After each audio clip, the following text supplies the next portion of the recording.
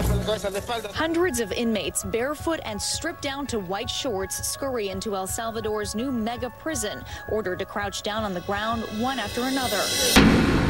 Imagine being locked up in a prison with 40,000 other inmates, the majority belonging to the country's most violent gangs. In this bleak environment, privacy, dignity, and hope are luxuries you can only dream of. Welcome to El Salvador's new mega prison, the largest and most controversial jail in the Americas. A nightmare of gangs and violence. February 24th, 2023. Hundreds of detainees were transferred to El Salvador's new mega prison by order of President Nayib Bukele. At that point, the prison was officially named the Terrorism Confinement Center, and it was meant to be the ultimate solution to the crime problem in El Salvador. President Bukele proudly posted a video on Twitter showing the massive operation with dramatic music and flashy editing. He zoomed in on the inmates' tattoos, revealing their affiliation to the notorious gangs that have terrorized the country for decades. He also showed aerial shots of the prison, highlighting its size and security. This was his way of showing the world that he was serious about his iron-fisted policy of cracking down on crime and restoring order in the country. He also wanted to send a message to the gangs and the people. He was in charge, and he wouldn't tolerate any challenge to his authority. Creo que las pandillas como las conocemos ahora vayan a existir 3 a 4 años. But how did El Salvador end up with the largest prison in the Americas and one of the highest incarceration rates in the world? You see, the thing is, mass incarceration is nothing new in El Salvador. The country's prison system has always been overcrowded, violent, and brutal. Nearly 2% of the adult population is behind bars, and many of them live in inhumane conditions. In La Esperanza, the country's largest prison until last year, over 30,000 inmates were squeezed into cells meant for just over 10,000. That made life on the inside a constant fight for survival, with scarce resources, rampant diseases, and frequent riots. But things got even worse when a wave of bloodshed swept the country. March 26, 2023. El Salvador saw the most violent day since the end of the Civil War in 1992. 62 people were killed in cold blood in different parts of the country. By the end of the week, the death toll had reached 87, shocking the nation and the world. The authorities blamed the MS-13 and Barrio 18, also known as the 18th Street Gang, the two most powerful and dangerous gangs in El Salvador, for these murders. These gangs have been waging war for territory, money, and power for years, and they have no regard for human life. They recruit young and vulnerable people, especially from poor and marginalized communities, forcing them to join their ranks. And so, in response to this violence, President Bukele declared a state of emergency, which gave him the power to suspend some laws and constitutional rights in the name of public safety. He launched a massive crackdown on these gangs, arresting over 75,000 people in a matter of months. He used the police and the army to set up checkpoints, raid houses, and search the streets. And from above, he used drones to spy on the people, looking for any sign of gang activity. He didn't care if there were no arrest warrants, lawyers for those detained, or even trials. He just wanted them off the streets and behind bars. Now, when it first happened, numerous human organizations accused the police of making arrests just to meet quotas, without bothering to investigate the individuals they were detaining. They would grab people from their everyday routines, whether they were out on the street, at work, or even at home. Sometimes just having a tattoo was all it took to raise their suspicions, since tats had long been associated as a mark of gang affiliation. Bukele would also introduce new measures to make it easier to arrest and detain suspected gang members. He would extend the provisional detention period, meaning people can be held in custody indefinitely before being convicted. Now, what's more, he lowered the age of criminal responsibility, meaning that children as young as 12 can be tried for their alleged gang involvement. Human rights organizations claim that around 1,600 children have been arrested under this law. Now, you might think that the prison is the end of the line for these gang members, that once they're locked up, they can't do any more harm. But you couldn't be more wrong. Because the truth is, prison is just another battlefield for them, a place where they can continue their bloody war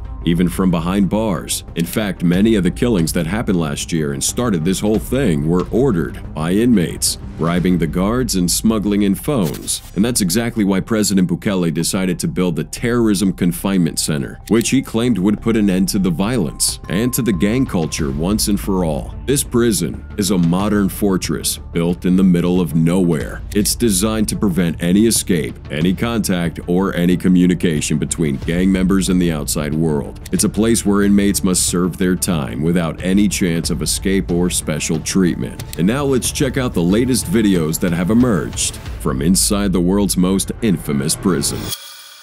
Inside the mega prison.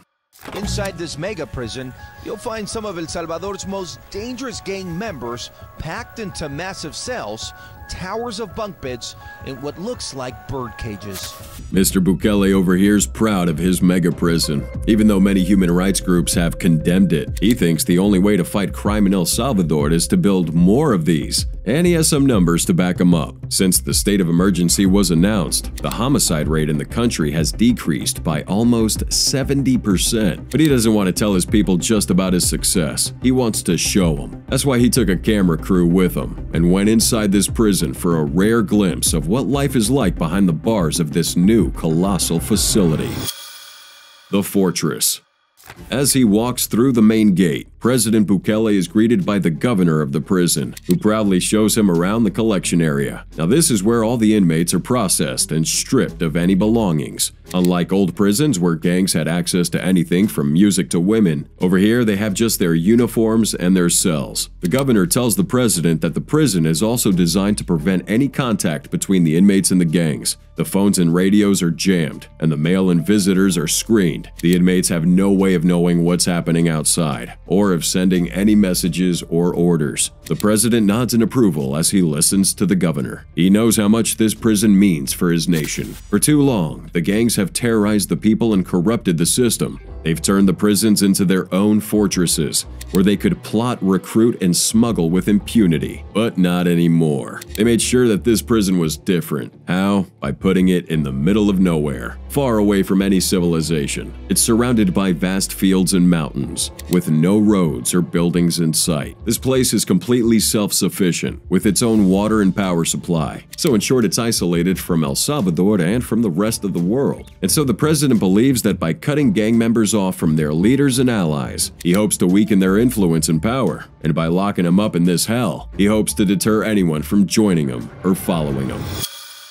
The Guards of Hell. According to the governor, they are the protectors who are supposed to make the people of El Salvador feel safe. But just imagine being a guard in the most dangerous prison in the country, a place where every single inmate is a ruthless gang member, marked by ink and violence, a prison where you have to be ready for anything, at any time. That's the reality for the guards in this mega prison. You can see in the video here how they prepare for their daily duty. They have full riot gear on, like soldiers in a war zone. We have helmets, guns, and a lot of other weapons trying to protect them from any attack. They know that these gangs are unpredictable and aggressive, and they have to be on guard at all times. And so they have trained to deal with any situation, and many of them have a military background. The prison is brand new, and so is the equipment. The government has spared no expense to make this the most secure and modern prison in the country. They want to show the gangs that they have no power here, and that they are under complete control. And right now we're going to show you a rare glimpse into the world of these prison guards, and how they train to deal with one of the most dangerous scenarios imaginable, a prison riot. For them, this isn't just a drill, but a matter of life and death. So now here you can see them in action, as they simulate a riot situation in the prison. Armed with guns and riot gear, they storm into the prison ready to face any threat. They split into teams, each assigned to a different cell block. They know that each cell can hold at least 100 inmates, many of them violent gang members. They don't know if these inmates have weapons, but they're not taking any chances. They have their helmets, bulletproof vests, and machine guns. Their mission is to stop the riot before it spreads. They know that these cells are locked, so they hope to contain the chaos within each cell. But they also know that anything can happen, and that they would have to act fast if it did. But are they alone here? No. They have backup ready at all times.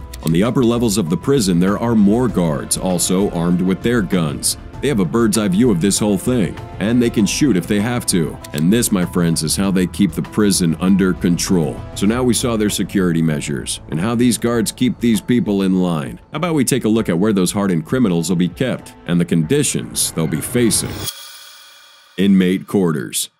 When it comes to the cells, this facility is designed for mass incarceration, with quadruple-tier bunks to hold a large number of prisoners. Now in here we can see 100 metal bunks crammed together, leaving a little space for movement. The only wash facilities are 2 baths at the front, which the guards can turn on and off at their will. They also only have 2 toilets in here, adding to the dismal and unsanitary atmosphere. Now these spaces are designed to use natural light as much as possible, with 2 large windows on each side. The artificial lighting is minimal, and the facilities are pretty basic. Plus, the prisoners are expected to spend most of their time in their cells, under the watchful eye of the guards. Now, what if you break the rules or pose a threat? Well, then you're sent to solitary confinement, a place straight out of your nightmare. The wing's a concrete block with no power, no light, and no comfort. Just a concrete floor and a hole in the ground. In this wing, you have no access to anything that could distract you from your misery. No books, no music, no phone calls, no visitors.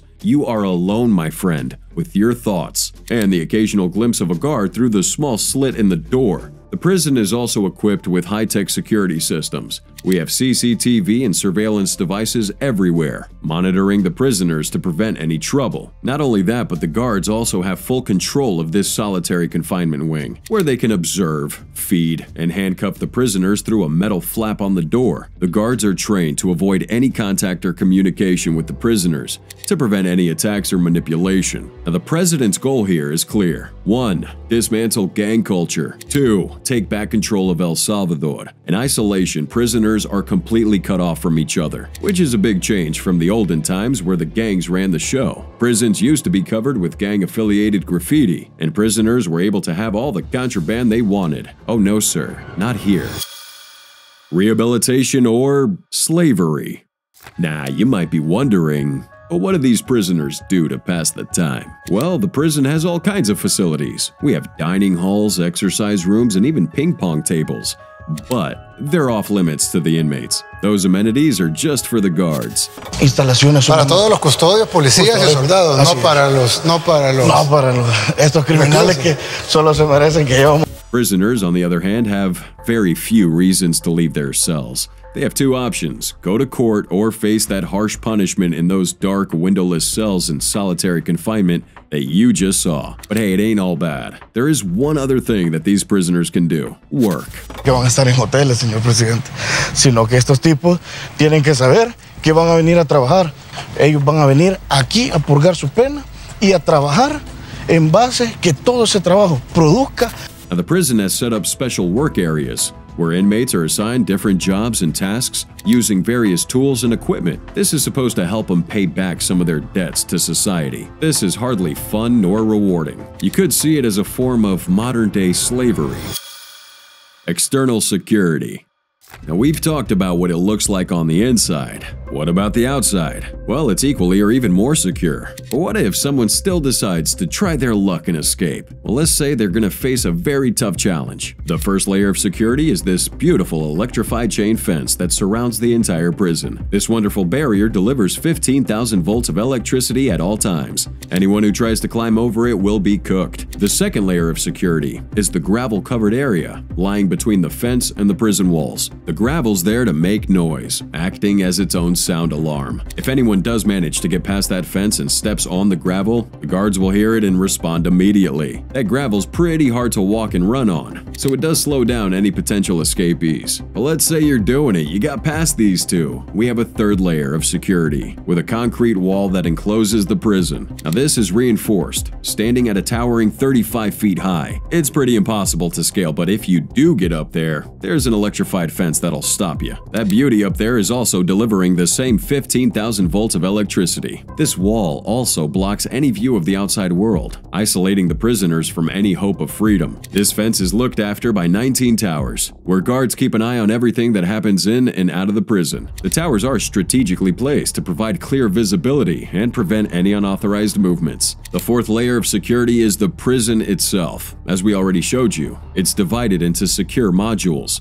where prisoners are locked up in these cells. The spaces are small and bare, with only their basic necessities. The inmates have no access to any windows, phones, or internet. They are under constant surveillance by CCTV and guards. The prison is also locked down, meaning that no one can enter or exit without authorization. And this leads to the fifth and final layer of security, with the army patrolling, covering the whole outside area of the prison. Now, as we already mentioned, the mega prison is located in a remote and desolate place, far away from any towns or cities, which makes it really easy for the army to conduct patrols and prevent any external threats. That army, by the way, is about 600 soldiers and 250 members of the National Civil Police, all armed and on rotation. They're ready to deal with any attempts by gangs or any other group trying to break in the prison or damage its infrastructure. They are also responsible for maintaining security and order in and around the prison. After everything we've learned so far now, this place kind of sounds like the perfect solution for gang violence, right? Well, we thought so too, but hold on a sec. If over 75,000 people have been arrested, how are they all going to fit in this prison that was only meant to hold 40,000? Do we care about human rights? The dark side. Now, we've heard about this wonderful prison from the government and the president, but now it's time to hear from the other side, the inmates. Todo esto me arruinó mi vida. Gracias a esto, a lo que yo soy, fui en un momento, vine a perder a mi familia. Imagine being locked up in a prison where you're treated worse than an animal, where you have to eat with your bare hands, sleep on the floor, and share a filthy bathroom with hundreds of others, where you're denied medical care, even if you have a bullet wound or a terminal illness, where you're subjected to torture, abuse, and violence every day. This is the reality for thousands of inmates in El Salvador who have been arrested since the implementation of the state of exception, which had been condemned by international human rights organizations as cruel, inhumane, and degrading. Raquel Caballero of the Attorney General's Office for Human Rights in El Salvador was shocked and appalled by what she saw when she went to the prisons where the state of exception was enforced. She said, "The fact that they're served food in their hands is inhumane. The overcrowding, all in the same cell for 24 hours, it's like the torture facilities of the past. You would think that all of that was over, a thing of the past. But once the doors are opened, what will we see?" She would go on to talk about the alarming number of deaths that have occurred in the prisons since the state of exception began. She said that many of them were due to preventable causes, such as infections, diseases, or even injuries. She would share some heartbreaking stories of prisoners who were left to suffer and die in that prison. One of them had a bullet stuck in his hip, but no one cared to remove it and treat that wound. Others would have serious illnesses that needed urgent attention, but they would be ignored and abandoned. According to her, they weren't seen as human beings, but as disposable objects. This wouldn't even be the worst part. The worst part was torture. The reports by Human Rights Watch and Cristosal Socorro Judiciso revealed the shocking details of how the prison security members abused and tormented the inmates. Some of the survivors who spoke anonymously told them how they were beaten, burned, electrocuted, and starved. One of them was a former convict who had just been released. He told them about the cell he lived in with 350 other inmates. He said they shared a single bathroom that was always clogged and filthy. He also said they had nothing to eat with, no plates, spoons, or even cups. They had to use cut plastic bottles or bags, or just their bare hands. And what about the deaths? How many of them died in the prisons, and how did they die? A government source confirmed to the human rights organizations that the inmates were dying every day, and that the authorities were covering it up. They simply labeled them as natural deaths and disposed of the bodies, never bothering to investigate or perform autopsies. And when the families of the deceased came to claim them, they often found them covered in bruises, cuts, and burns. So, my life is very different now in every way. They didn't just take away half of my life. They took away my dreams. After hearing all this about the prison now, how do you think the people of El Salvador view it?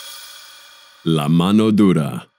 Well, surprisingly, it turns out that a lot of people agree with this over there. In fact, they're cheering for their president, Nayib Bukele, who launched a ruthless campaign against the gangs since he took office, known as the mano dura, or iron fist policy. They say this is the only way to to end the bloodshed and terror that these gangs have inflicted on their society. And they have a point. Since Bukele came into power in 2019, the homicide rate in El Salvador has dropped dramatically from 51 per 100,000 people in 2018 to 2.4 per 100,000 in 2023. Now, you might be wondering how El Salvador became one of the most violent countries in the world in the first place. Well, the answer lies in its tragic history. El Salvador suffered a brutal civil war from 1980 to 1992, leaving more than 75,000 people dead and hundreds of thousands displaced. Many of them fled to the US, where they faced discrimination and poverty. Some of them would join gangs, like the notorious MS-13 and 18th Street, which originated in Los Angeles. When the US deported them back to El Salvador, they would bring back with them their gang culture and also find fertile ground for recruitment amongst war orphans and scarred veterans. And soon they would take control over the country, carving out territories and imposing their own laws. Unlike the gangs in Mexico and Colombia, which make most of their money from the drug trade, the Salvadoran gangs rely on extortion as their main source of income. They target everyone, from young to old, struggling families, even pregnant women. No one's safe from their threats and violence. So it is no surprise that the people of El Salvador have had enough of living in fear and paying the gangs for protection and are desperate for a solution. But the question remains, is Bukele's crackdown on these gangs the solution to this problem, or is it creating a new one? Well, only time will tell.